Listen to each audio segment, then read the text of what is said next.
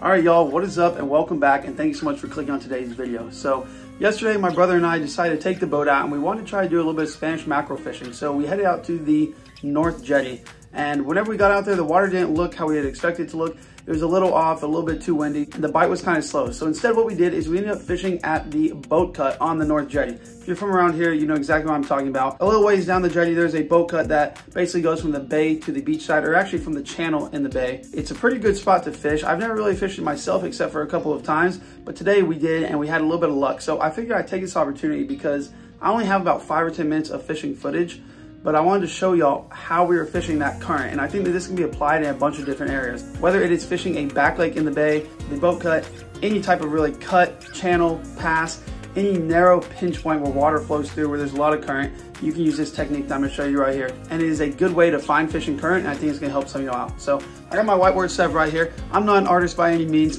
but I'm gonna try my best to explain how I like to fish current in really any situation. And hopefully this will help some of y'all out next time you're trying to find some fish. So let's get right over to it. And then after I explain this to you guys, I'll roll the fishing footage from yesterday so y'all can see it live. Okay, so here is my picture right here. Like I said, I'm not an artist. I know this just looks like a piece of wood broken right in half, but this is my jetty rocks right here. And this is my diagram of the Bolivar, Galveston North Jetty. So this is gonna be the channel, the bay side, and this is going to be the beachfront. All the water flows through right here, right in between the jetty. This is a boat cut, and then this is where we were parked fishing. So the tide yesterday was outgoing, which means that it was flowing from the bay towards the beach, just like that.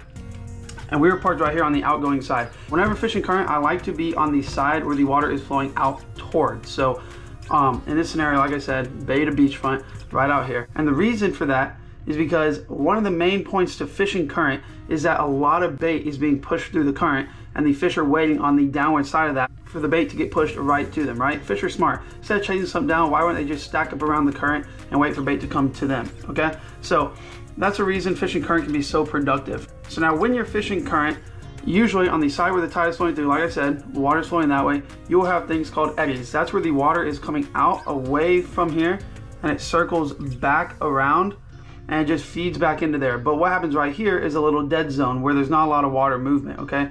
And that happens on both sides of it. So where there's not a lot of water movement is where a lot of those fish like to stack up. So we'll use red. We'll use this red expert right here to mark our fish. So we're just gonna mark our fish. There'll be little lines. That's gonna be a fish, that'll be a fish, that'll be a fish. You know, on the same thing on the other side, you'll have fish stacked up all in here. And really they'll stack up all the way down the current. We'll go ahead and mark that all the way down. So that's gonna be your fish right there.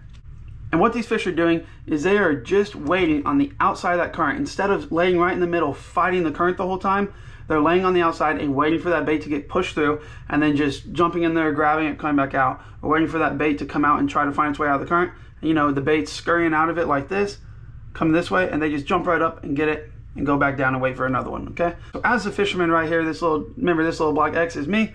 I like to let that current drift my lure. I think that is one of the most productive ways to fish current. Now you could fish a super heavy jig head or a really heavy Carolina rig and have it right on bottom and it won't move. But what I think the best thing to do to find fish is to let that current drift your lure and let it act naturally as if it is a bait fish being pushed with the water. So I'll make a long cast across like this, all the way to the other side and let it drift down. And eventually it's gonna pass up by one of these fish, right? This is gonna be my angle that my line is going. And one of these fish is gonna bite it if it's hungry, if it's willing. But that's the idea right there. So long cast across the current, let your lure drift down, and hopefully it passes by one of those hungry fish sitting on the edge.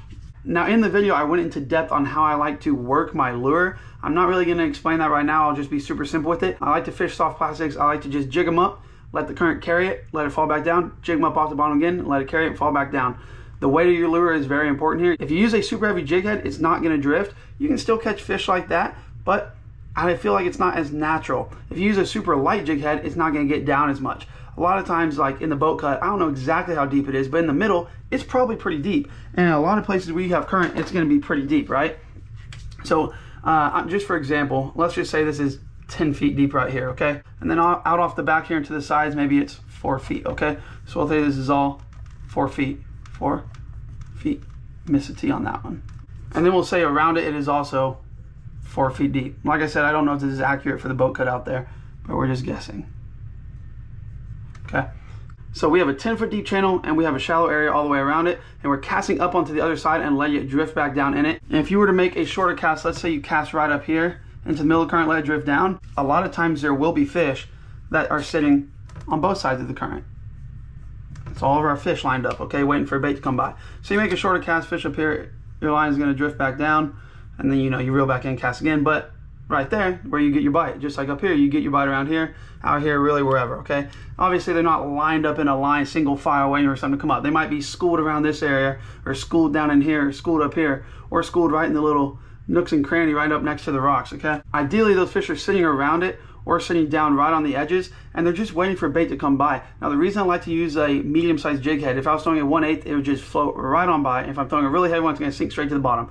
I want something that can get down past the bait. So usually when I'm fishing current, depending on the depth, but so in the bays, it's usually like 5 or 6 or 7 foot of water, right?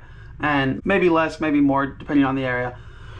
But those fish will wait on the edges, and if there's a school bait going over it, they might not come up and blow up on all that bait, but they might wait for one to just trickle on down by, or an injured bait fish to float down by them, or they'll wait on a mullet to get away from the rest of the school and venture off a little bit, and that's the one that they're going for. So that's why I like to use a jig head that sinks down a little bit and isn't just ripping right through the water, because I feel like that presentation, that falling motion is what those fish are looking for. They're laying down in the water a little bit, bait's coming over them, they wait for one to float down, grab it, done. So anyways, what I'm trying to get at right here is that when fishing current like this, I like to get on one side of it. Either side will work. The side that the water is flowing out towards, and I like to make casts across it. And you just make a bunch of casts, bunch of different areas, and try to find those fish. Now, another thing I like to note is that a lot of times when fishing channels and stuff like this is true of the boat cut too, is that you'll have this deep channel, but then at the end of it out here, so 50 yards away from it, maybe less, maybe more, it depends on where you are, that channel starts to come up like this, okay, and it gets up on a little shelf, and then it joins the rest of the water. So you have this 10-foot deep channel, it comes up, and the rest of that water is, like I said, 4 feet deep out here. So a lot of times those fish will also sit at the back of the gut out here. They'll be marked all around here. There's a fish, there's a fish. They might sit up on top of it, they might sit going up it. You never really know. And that's why it's important to cast in multiple areas until you find them. And once you do find them, you can usually repeat that cast, and you can catch a whole bunch of them, because like I said earlier, they just stack up in one area a lot of the times. Okay, so this is what I like to do for fishing current, and this was my diagram of the boat cut. Now I'm gonna erase all this, and I'm gonna show you as if I'm fishing a back lake, because another spot I go to quite often, that you'll see in the videos quite often, is a back lake that drains out into the bay. And I'm gonna draw that area for y'all and show you how I like to fish the current there. Same concept, just a different location, but I'll repeat it anyways. So I'm gonna draw another example for you right here. So this is my awesome grass line. This is my back lake back here, my little marshy area. And then this is just the open bay, okay? So in this particular spot, you have a deep channel, surprisingly deep, running right here. And what it does is it comes out and it just completely goes away. It just goes up like that onto a super shallow oyster bed. So this is all gonna be oyster out here. Okay, and there's scattered oyster everywhere, but where it comes up, it goes onto a nice shallow oyster reef, oyster bed, whatever you want to call it, that extends probably about 50 yards in every single direction, okay? So this is all oyster. We usually come out from this side right here, and we like to stand right about here. And just like the other spot, this spot also has eddies coming out around it, right? Every time there's current, you're gonna have an eddy if there's something breaking up that current. So, right, we have our eddies coming out like right there. And on this side too, we're gonna show an outgoing tide here where the water is flowing from the back lake out into the bay. So your water is moving right to left. We're right here. And just like the last one, I like to make long casts across the current and even scatter up. Sometimes I'll make a short cast up in here, longer cast onto that side, short cast up in here, and I let all those drift back down. So this one will drift back down right like this. This one will drift down maybe onto the front of that oyster. This one will drift down right here. There might be another eddy over here because there's oyster back there, but that's something for another day. But a lot of those fish stack up just like they do at the last spot. They'll stack up in that eddy. All right, there's some fish. They'll stack up on the other side where it goes up out of the gut, or maybe in the 4 foot of water range. Let's say this is like 7, 8 feet again, and then this is like 2 feet to all the sides, right? So they'll stack up over here right in front of you. And then a lot of times at this spot too, they'll stack up on the oyster way out on the back, just like I explained at the boat cut, where it goes up out of the boat cut and the channel just kind of dissipates and just joins the rest of the beach. It's exactly what you have here, except in this case, it's oyster and not sand. So a lot of times those fish will stack up over here and wait for that water to rush over that oyster. This oyster is maybe only 2 feet, 3 feet deep at max, no higher than your waist ever. And a lot of those fish will sit there because what you have is you have your bait fish that are being pushed out of here, exactly what we're trying to imitate with our lure, but you have your bait fish that are being pushed out of here, and they hit that oyster, and those fish are just waiting on that oyster for them to come up. It's way easier for a fish to grab a piece of bait in 2 feet of water than it is for them to grab it in 8 foot of water, right? And that's the idea behind fishing current, guys. So I hope that these diagrams help some of y'all out, and I hope that it wasn't too confusing. I just did it to the best of my ability, and I hope that y'all learned something from it. Now, if you're just here for the fishing part, this is probably a little bit boring. Now, if you did find this useful, I wanted to let y'all know that I started a Patreon last month, and starting in September, so tomorrow, I will be posting on it at least a couple times a week, and I will be making videos like this, more informational style videos to hopefully help some of y'all catch more fish and just learn tips and tricks like this. So if y'all want to check it out, I'll have it linked down below. Just go on Patreon and it's Before Outdoors, just like the YouTube name. And maybe consider joining it because, like I said, more informational videos like this. I also do a weekly fishing forecast on there, kind of just telling y'all how I expect the fishing to be for the week. And I'm also going to be doing monthly giveaways. So check out if you're interested. Thanks so much to everyone who does. And let's go ahead and jump right into the fishing part of this video. So I know I said we're going to be trolling for Spanish mackerel today, and that's the goal. But we got to hear the water's not too clean right now. Quite a bit of wind. It's supposed to die out.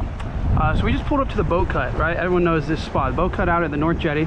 And we stopped here because it's not often that you come out here and you don't see any other boats fishing it. So we decided we'd try to fish it. We have a good current moving out through here. So I already have one speckled trout in the box. I just want to show y'all what I'm doing. So this is what I do a lot of times when I fish current, whether that's coming out of a bayou, out of a back lake, out of whatever, any type of current. I like to take a 1/4 ounce jig head, depending on how strong the current is and the water depth, or 1/8. And what I'll do is I'll cast up into the middle of the current, just like that. And usually where there's current, there's a little bit of a deeper section. We know that's true out here. I'll cast up into the middle of the current and I'll let it sink for a minute. Let it get down there. And then instead of just your normal pop, pop, sink, pop, pop, sink, what I'll do is I'll let it get down there and I'll give it one twitch. And I'll let the current pick that bait up and move it. So just imagine you pop your bait up off the bottom and the current slides it down and it goes back down to the bottom. Pop your bait up, back down to the bottom. There's a bite right there. Oh, I was on cue. But a lot of times those fish are sitting on the edges of this current waiting for something to just float by them. So we're just trying to replicate that just by lifting up the bait, pop it up, the bait comes up and drifts back down. And a lot of times you get bit on that fall right there, or occasionally it'll be heavy whenever you lift up, but a lot of times you'll feel that tap on the fall. Then you just set the heck out of the hook. It can be hard to keep them pinned because, you know, current. But yeah, this is what I like to do.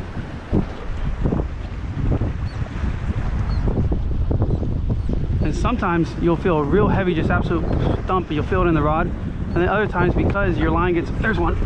That feels like a trout. That's a nice trout.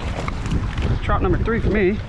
Probably not a keeper. Actually, honestly, it's probably just at, but we'll go ahead and let him go. I kept the first one. It was just over 15 because he was dead. Hooked him right, oh, and he's gone. Hooked him right in the gills. He swallowed it pretty hard, so try that again. But yeah, you gotta really be paying attention. I like to use braided line for this.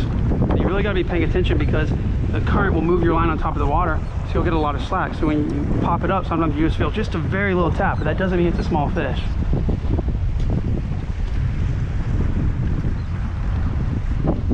There's another bite. Oh, I missed him again, man. They're out here. But yeah, we're just gonna do this and see if we can catch some trout. Maybe we'll be able to pull a limit out here, you never know. There's definitely some in here, but they all seem to be around that 14, 15 inch range. I like to use a smaller profile bait. But yeah, something small. It doesn't even have to have a paddle tail. As you can see, this doesn't. The reason I do that is because if you use a big bait, sometimes they'll pick it up too much. And it's hard to get down the bottom in the current and stuff like that. And I don't even know if this is completely on the bottom, but I know it's now farther than if I was just working it fast. Usually when you find the fish, you just keep repeating that cast and they'll all just be schooled up down there. So let's see if we can get on some good ones.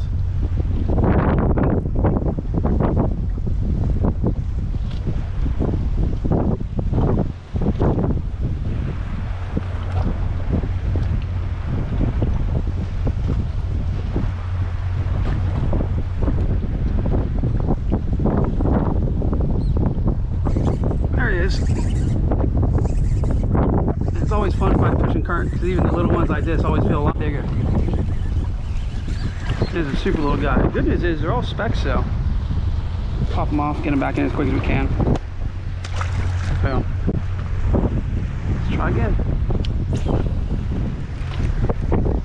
So, like I said, once you find the fish, you usually find a lot more stacked up in the same spot. And what you can do to help you find them is, I mean, sometimes you never know where they're going to be. Sometimes they'll be sitting right at the beginning of the current. Sometimes they'll be sitting way off the back where it comes up over a shelf or whatever. That's what you'll see a lot of time when there's oyster. Ladyfish or something. And sometimes like today, they're sitting right in the middle.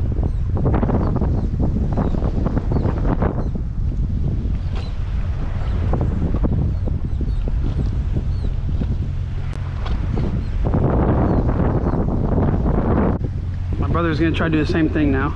It's important to keep your rod high after you pop it so you can feel them come by and smack it.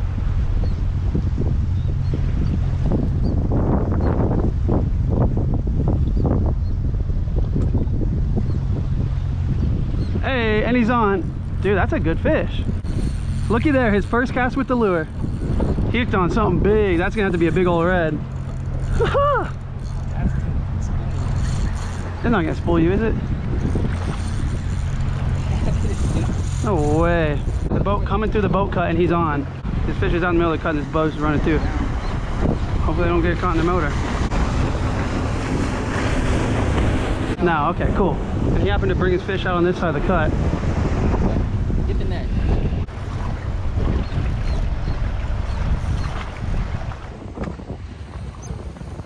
This fish is just holding right here. I'm betting it's just a bull red.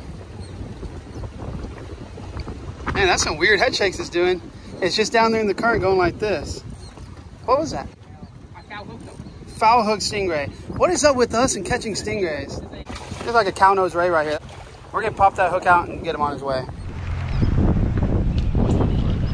Casting up that way on the other side.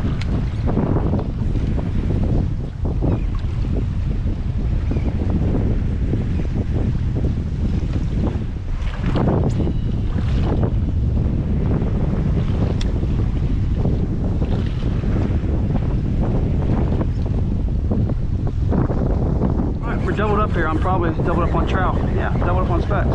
Well, he is a speck. Let's see what this one is. It's also a speck. Schooly specks. There we go. Two of them in the boat. Oh, mine's off. Ah, they're both jumping everywhere. They're beating themselves up. Chill. Let's get the measurement. This guy's probably 14. Oh, you can squeeze his tail, make him 15. We don't do that. He's gone.